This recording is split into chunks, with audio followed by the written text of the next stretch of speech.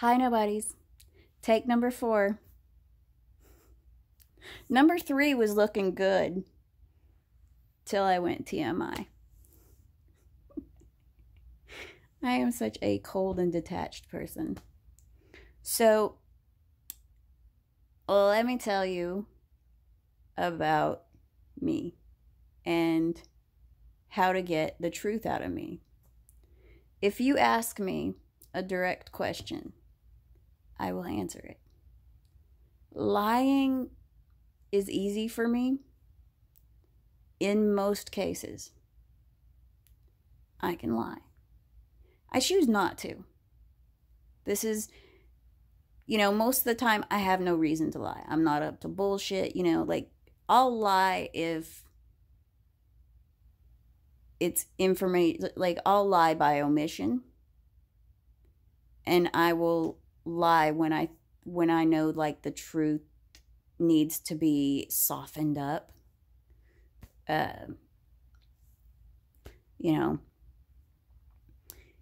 But direct questions, even when I am ashamed of the answer, even when I'm like, I could lie and they couldn't prove I'm lying,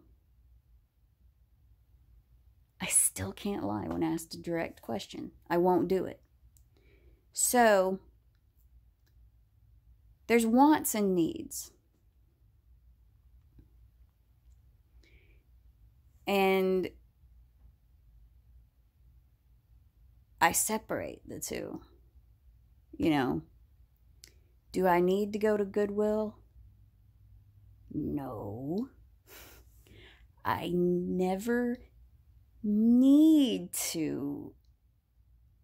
And even the way my brain justifies things of, I need to shop because I feel down and shopping would make me feel good. It's still not a need. It's a want. And I will not follow up with, no, I don't need to, but I want to really, really bad. Like, really bad. Like, all-consuming want. If they say, do you need to? No, I don't need to. And I feel bad. And that's the thing, like I'll be like, why'd they have to say need?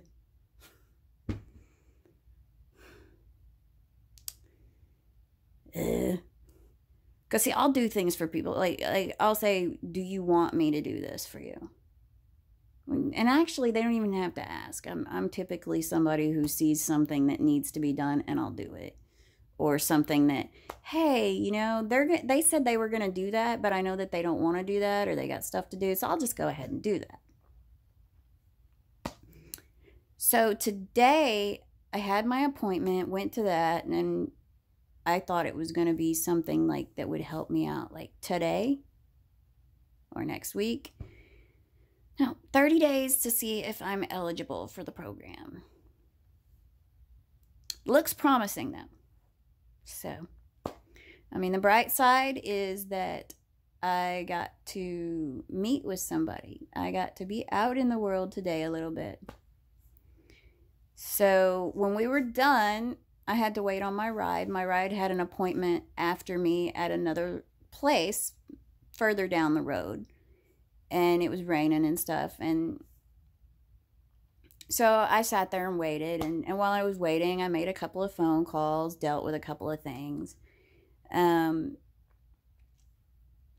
it got to be like 4 o'clock, and this lady comes from the back, and she says, we close at 4:30. Are you sure your ride's coming? Because what if he's not here by 4:30? And I said, well, if he's not here by 4:30, I'll just wait outside. It's no big deal. I don't sweat shit.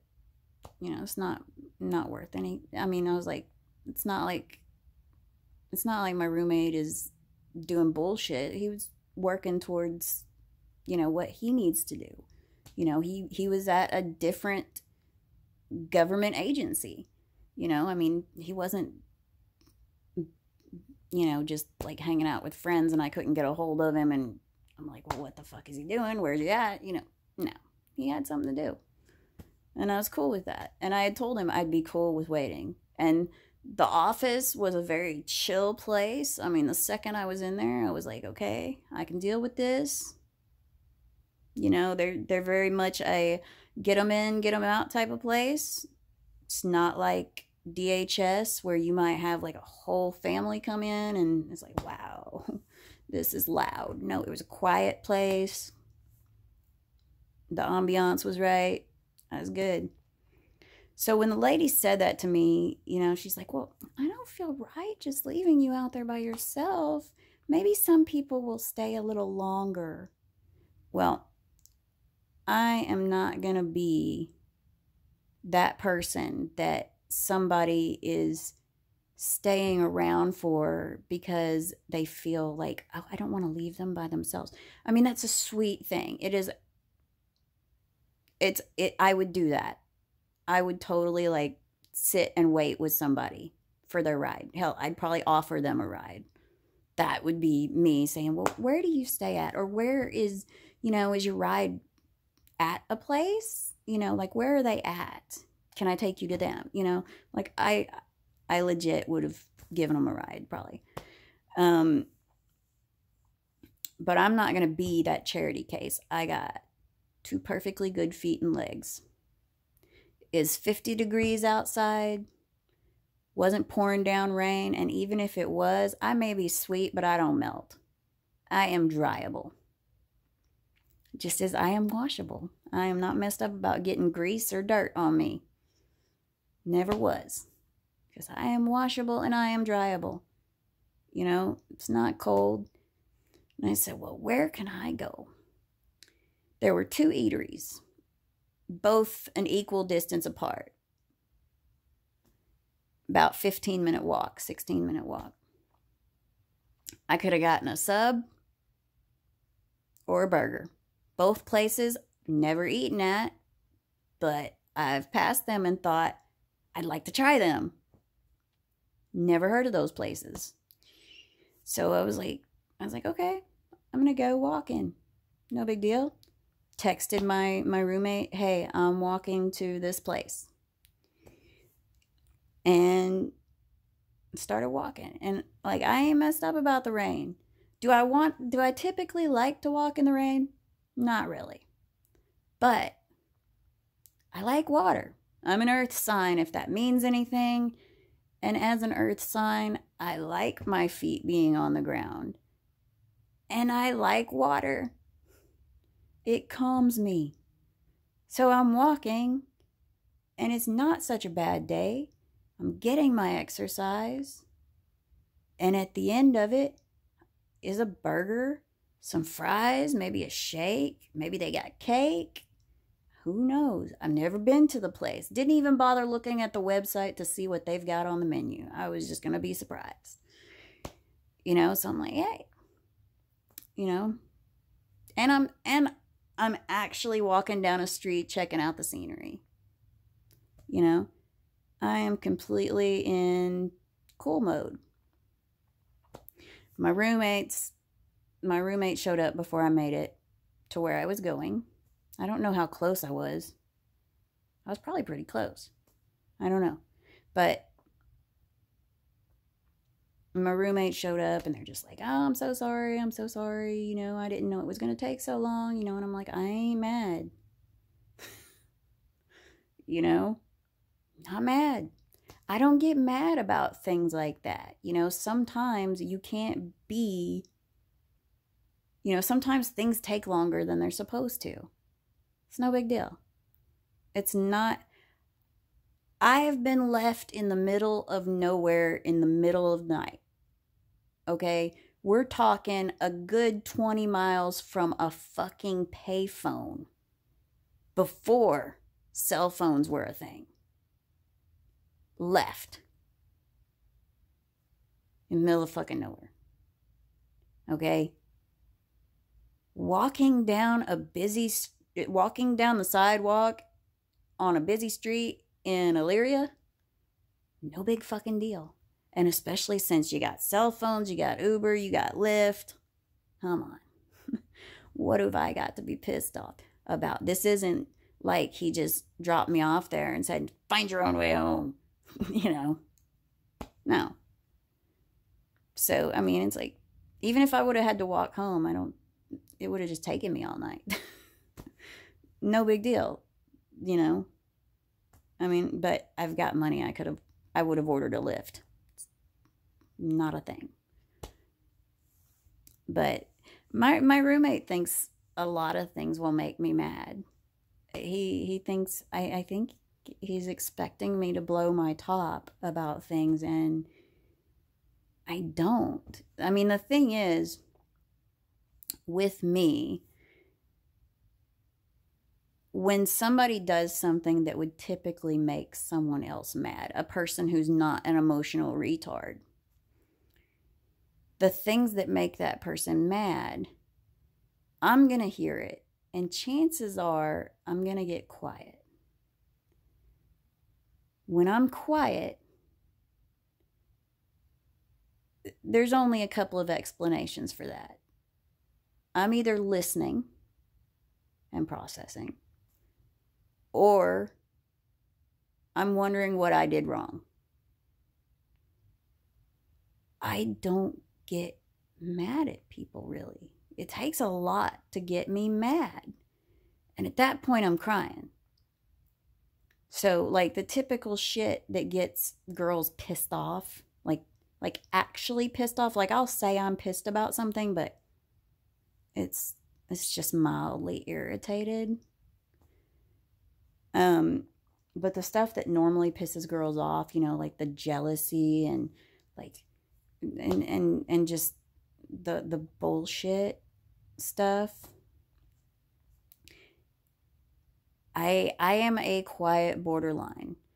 I am an introvert.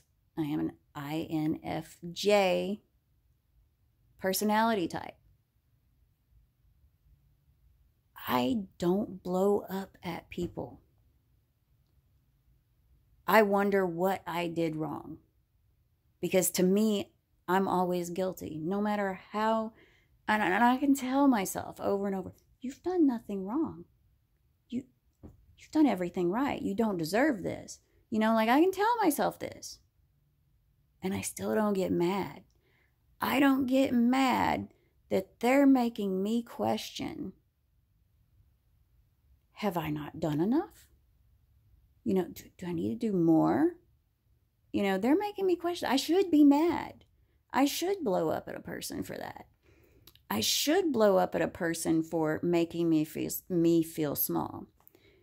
But growing up with somebody who had a chip on their shoulder and would frequently blow up, I can't do it because I saw the overreaction. I would see the exchange and see the, well, Mom, I don't think they meant that like that.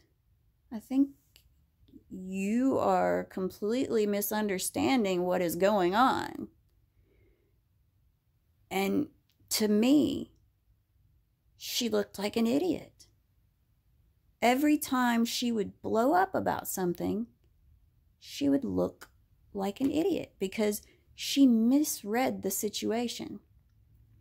So anytime somebody does something and I'm thinking they mean something that they may not mean, or like if I feel like, hey, they're calling me stupid, or they're calling me cold or emotionless or weak, or whatever else they might call me, you know, I can't blow up about it. I have to think about it. And even once I think about it, I might get mad for a minute, but I will not blow up at them because people hurt people.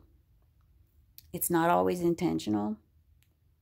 I mean, by all means, when you figure out that somebody has intentionally hurt you, feel free to, feel free to go back and I won't do that either. I'll be like, man, why didn't I fucking say something? I will think of like a million things I should have fucking said. And normally they're smart ass, really smart ass things, or really like, he's not smart enough to do that. Like I don't know. It's like stuff that goes over their head. And then it's like, I know I insulted them and they don't. I will do that. That kind of, whenever something's a joke to me and the other person doesn't know about it and other people get it and they don't, that is like the funniest thing for me. It's a gift that keeps on giving.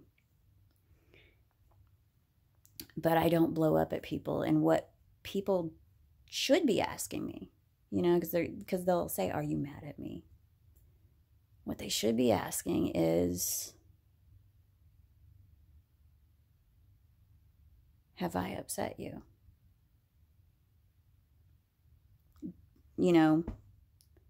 Because then I can't lie about it. Because if they say, are you mad at me? I'll say, why would I be mad at you? What have you done? I'm sitting there thinking, I'm mad at myself. I'm wondering what I did.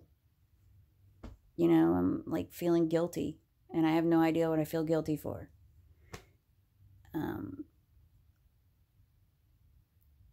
But want and need. God, I wanted a fucking burger to go to Walmart. I wanted that. Legitimately wanted. But that's not what I was asked. And I am not an assertive person. Unless I need something.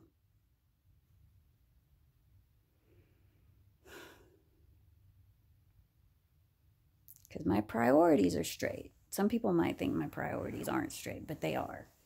I mean, I do stuff that I want to. And sometimes people don't like that. And they'll call that selfish. Everybody does quote unquote selfish shit. But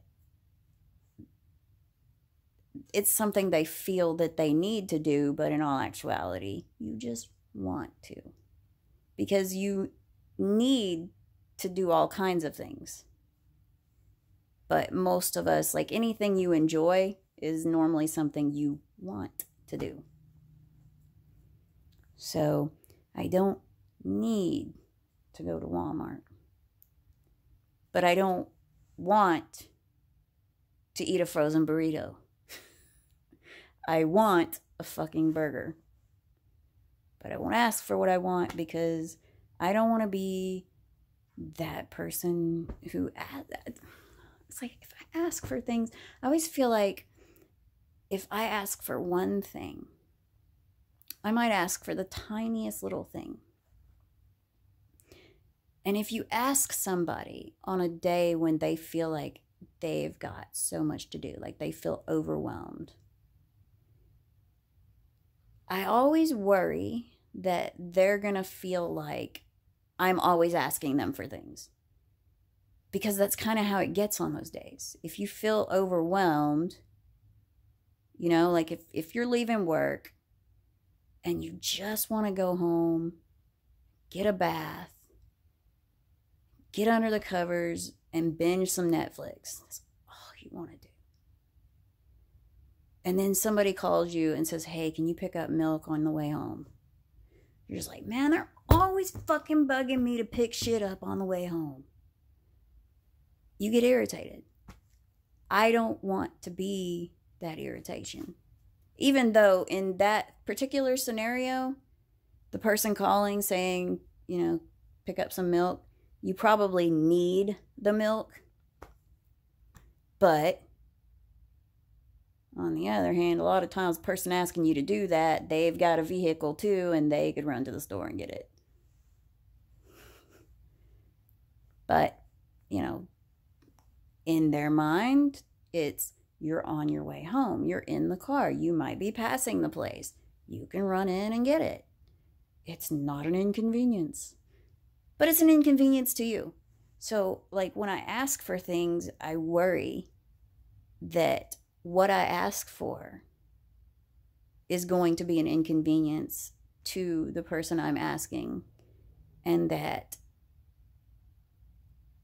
they're going to somehow make their whole day being ruined about me. And I don't want that. I don't want to be the person that ruins your day or that asks for too much, And I mean, that's the thing, Even if you never ask anybody for anything, if you ask them for something on the wrong fucking day, they are not going to sit there and go, well, you know what? They never asked me for shit.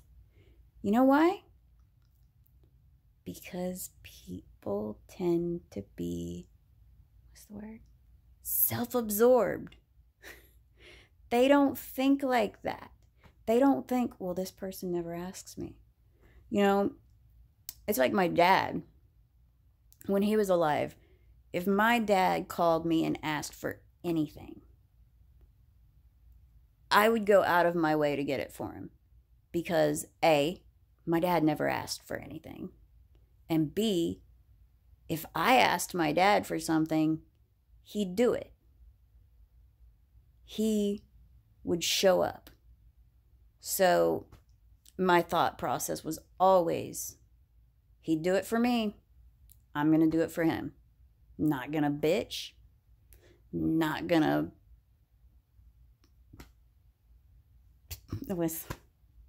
I'm not going to piddle fart around, I'm going to get right to it and take care of it, But, they always say, the world does not think like you.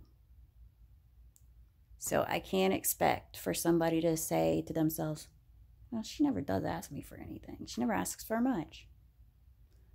No. They're just thinking about the inconvenience or convenience of this specific moment. They're not going to think, would they do it for me? And most of the time, like when somebody asks me for something, it wasn't even about would they do it for me. Because most of the time, I know that they wouldn't. There are people in my life who I'd bend over backwards for, and I know that when I need them to do certain things, they would not do them for me. That didn't stop me from doing things for them, because two wrongs don't make a right, and I am who I am. So people who don't watch me, and people who do,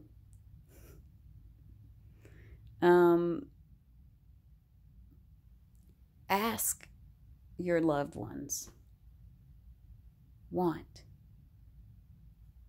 Think about want with them. Especially if there's somebody who is always like, oh, it can wait. It's no big deal. I'm okay. Don't worry about me.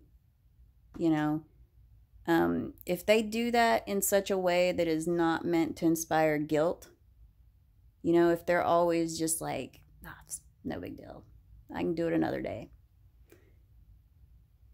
Ask them, want. Do you want this? Do you want that? Don't ask them need, because chances are that's the type of person who's also going to think of need as, do I need? No. And they're going to hate themselves for not being assertive. So sometimes you got to take it out of their hands and just do things for them. Just do things for them. They'll appreciate it. And you will become, if you're their kid, you'll be like their number one kid. Hint, hint. I'm going to go now. Not to have a burrito because I'm not hungry anymore. Because it's not a fucking burger. I'm going to go. And my night is going to be really awesome. Because I'm going to make it so. You can make it so too. Because you know what? The best way to ensure a totally awesome night